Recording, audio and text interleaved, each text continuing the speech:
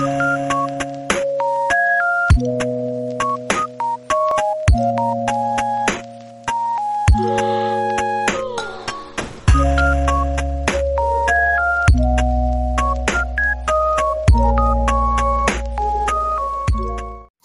morning, everyone. We are the group number 5. Please welcome all of you to our presentation. We are going to present the chapter number 3 and number 4. Before moving on to the main part, let me introduce ourselves first. Our group has 6 members, including me, Thuy Huỳnh, Quỳnh Mai, Anh Thư, Phương An, Bích Xuân, and Thu Phương. And we will start with chapter number 3, Perception. So chapter 3 will consist of 3 parts. 1. Sensation. 2. 3 states of perceptual process, and final semiotic. My name is Phương An, and I will talk about part 1, sensation. The marketing industry is always trying to come up with new products with commercial messages which are designed carefully to make our day. But because there's too much of them, we are overwhelmed and they become useless because they can't influence us. Our sense play an important role in how we see the world. There are 2 definitions that I want to introduce. All the responses of our sensory receptor, such as eyes, ear, nose, mouth, skin, to basic stimuli such as light, texture, sound, odor, and texture, are regarded as sensation. Perception is the process by which people select, organize, and interpret these sensations. So, how company will do when it comes to sensory marketing? Let's start with vision. An outstanding packaging design will attract customer attention and make them want to buy it. Color can be considered the most vital factor. Depending on different elements, color may influence our emotion differently. Each color will have its own application. The task of marketer is to clarify their brand style and convey it through packaging design. In the long run, color can become a part of company trade dress. Scent can call up memory and directly affect feeling. It is reported that different orders can make customers want to try different alternatives within its product category. Some retailers even fill their store with some signature scent and achieve a higher rate of customers coming back. An expression can affect the way we experience immediate emotions. They can be used to arouse specific feelings. Sound. There are many aspects of sound relevant to marketers. Brands can use audio watermarking to encourage the retention of messages and sound symbolism as a way to influence brand image with sound. Phoneme can even influence how we feel about sight. Touch. Basically, we are more sure about what we perceive if we can touch it. And research has shown that when consumers touch a product, they have a higher level of attachment to that product and more willing to pay for it. Touch can even influence sales interaction. Taste.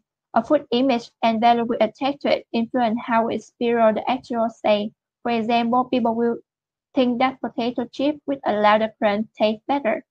Our brain receives external stimuli or sensory input on a number of channels, and marketer messages are more effective when they appeal to several senses.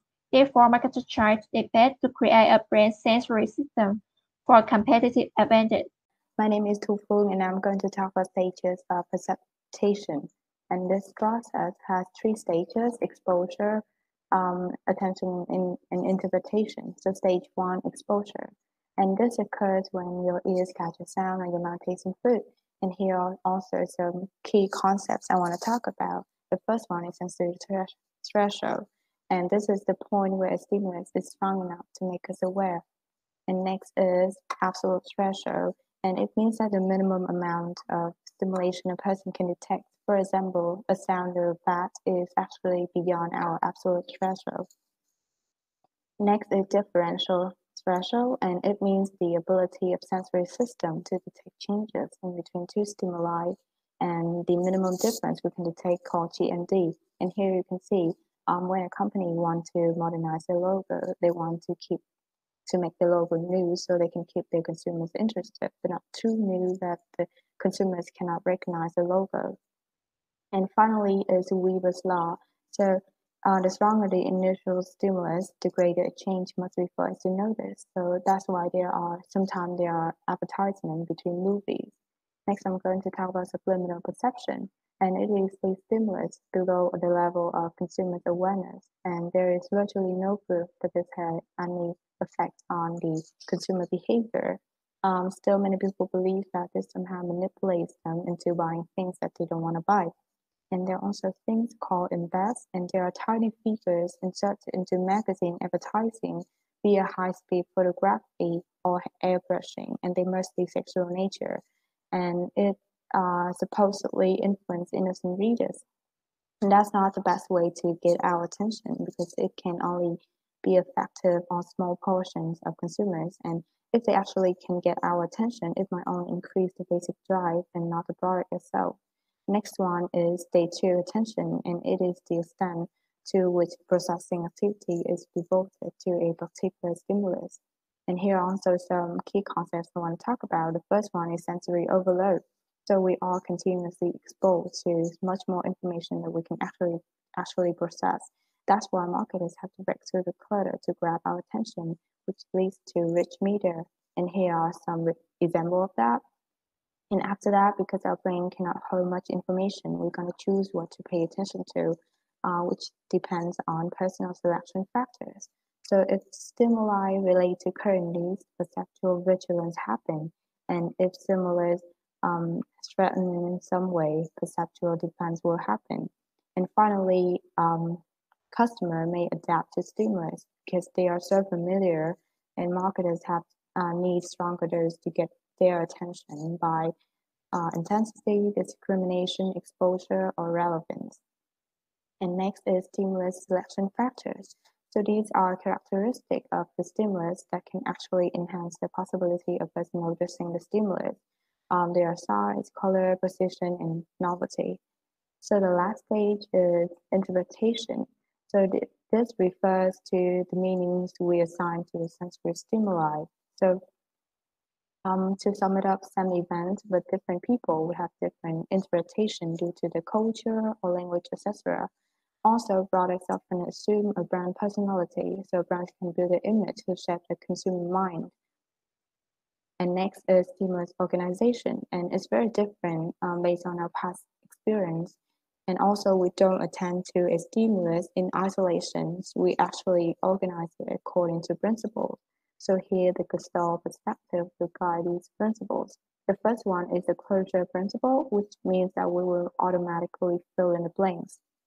That's why we don't have much trouble reading signs that have lots of few words. The next one is the similarity principle, which means that we will group objects that are similar to each other. And the final one is the figure ground principle, which means that one part of stimuli will be the figure and the other is going to be in the background. And a lot of companies use this in their logo, like FedEx or Amazon. And that's it for this part. Moving on to the next part by Thuy Huân.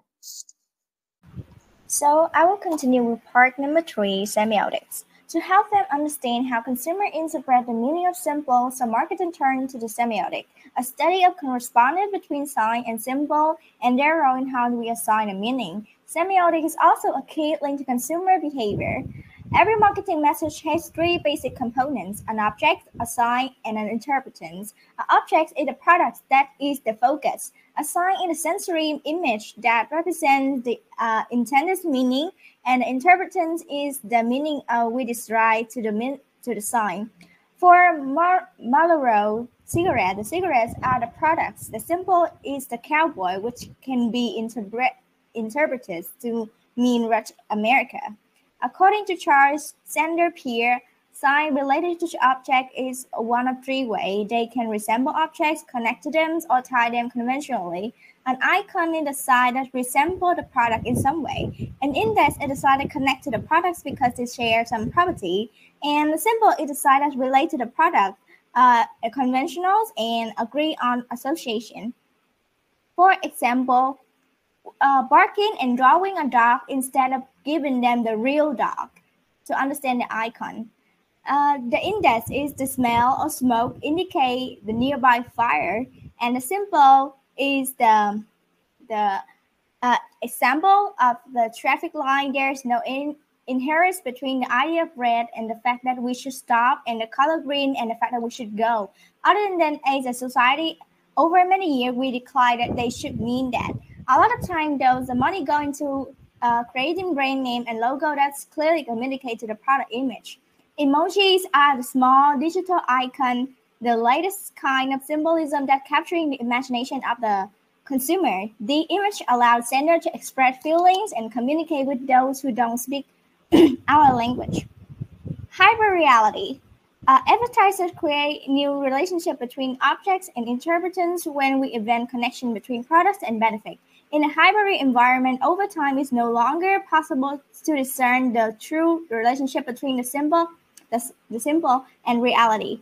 Disneyland is a great example. Disneyland works in a system that enable visitors to feel the technologies and create atmosphere. How? And next, we will move to perceptual positioning. Our perception of a brain constructs its functional attributes and its symbolist attributes. This meaning create the product market position, and it's made more to do with our expectation of products' performance by color, packaging, and styling. And positioning strategies is when a company chooses one or two important key areas to concentrate on, consider the strengths and weaknesses of the organization, the needs of the consumer, the market, and the position of the competitors. Marketers can use many dimensions to carve out the brand positions, include lifestyle, price, leadership, attribute, product class, competitors, occasion, users, and quality. Now moving to the next part. So we come to chapter number 4, learning and memory. And in this chapter, there are 3 objectives. And I will start with the first one, conditioning, result in learning. So how do we learn? Learning is an ongoing process that consists of permanent changes, behavior, customer experience. Incidental learning is a form of learning in which a person has no intention to learn. It's a belief that the effect of many commercials and advertisements is considered to be the result of this type of learning. So there are 2 important theories of learning, behavioral theories and cognitive theories. And I will start with the first one, behavioral learning theories. So this theory argues that learning takes place as a result of responses to the external events. People also learn that the action they take result in rewards or punishment. And 2 major approaches to this theory are classical conditioning and instrumental conditioning. Now let's start with the classical conditioning. It occurs when a stimulus that elicits a response is paired with another one that initially does not elicit a response by itself. And over time, the second stimulus causes a similar response because of the association with the first one.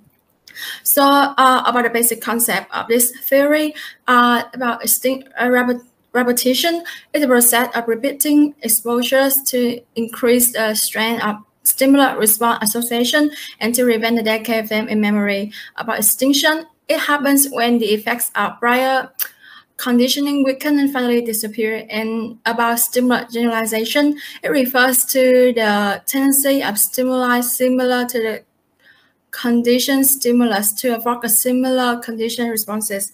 And the last one, stimulus discrimination, occurs when unconditioned stimulus does not follow a stimulus similar to conditioned stimulus.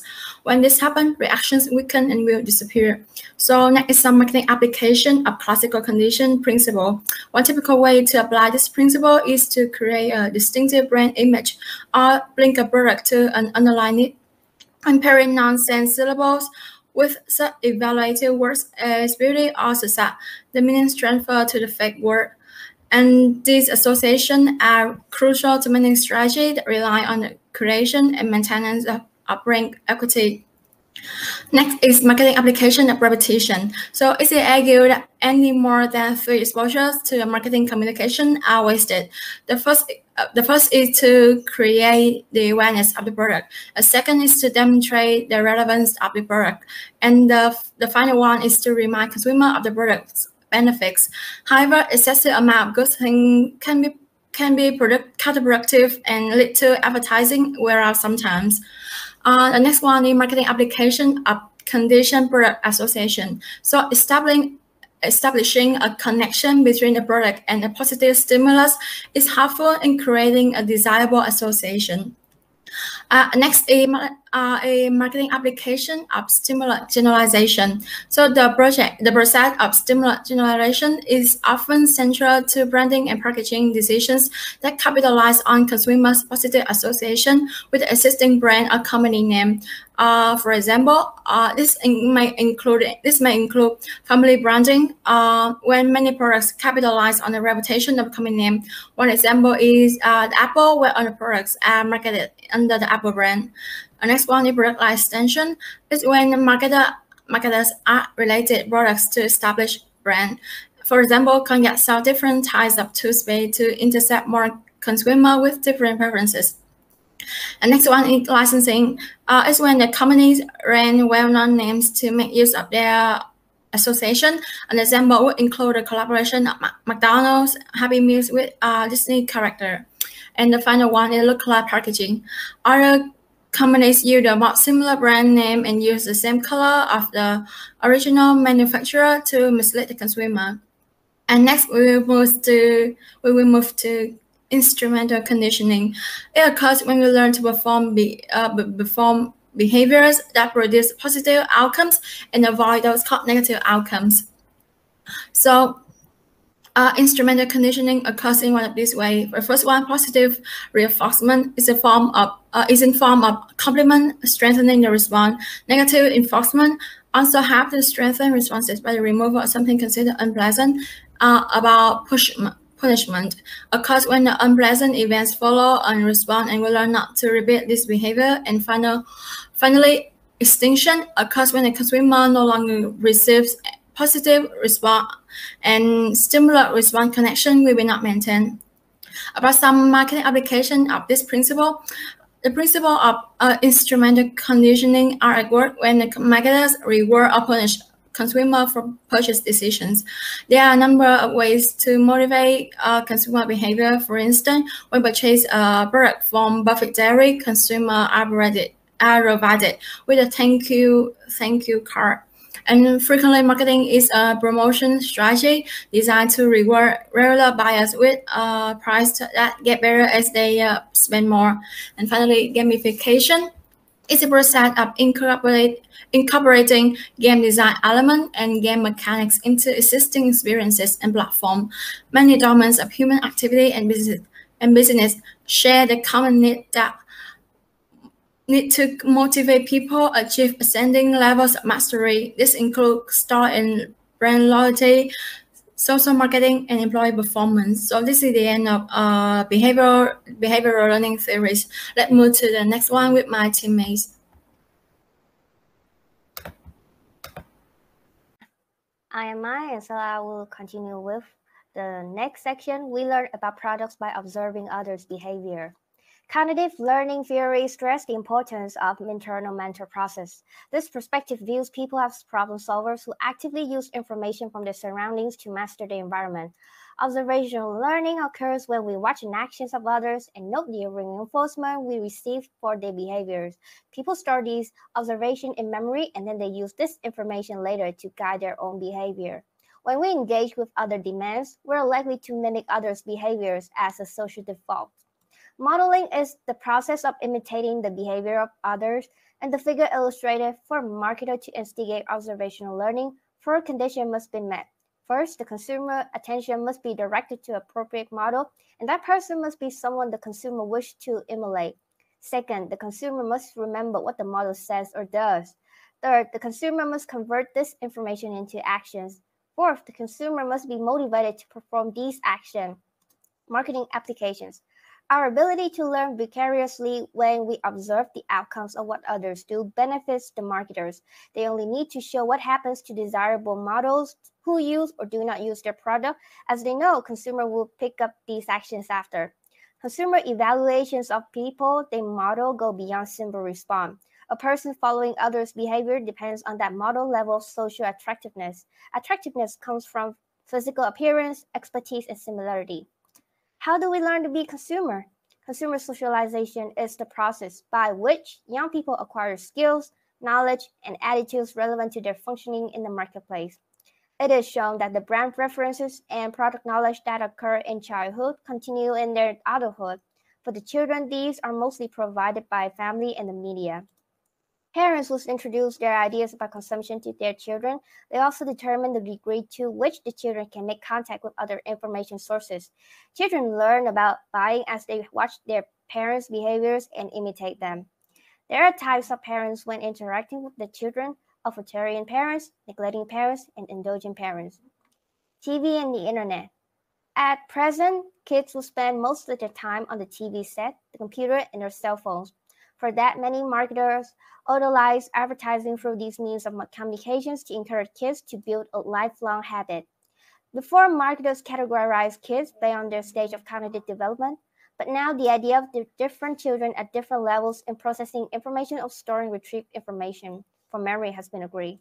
Researchers identified 3 development stages: limited, acute, and strategic. Message comprehension. Because children's ability to process product-related information are unequal, advertisers' direct appeals to them raise many serious ethical issues. Some are concerned about having an effect on kids' healthy lifestyles. However, some says instead of keeping children away from the marketplace influences as much as possible, children should be viewed as kids' customer. And now we're moving to next part.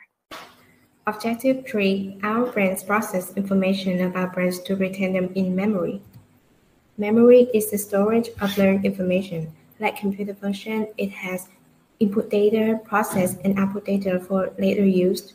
The memory process comprises of encoding stage, storage, and retrieval 1. In the encoding stage, our brain encoding incoming information by using 3 distinctive memory systems: sensory memory, short-term memory, and long-term memory. So how our memory store information?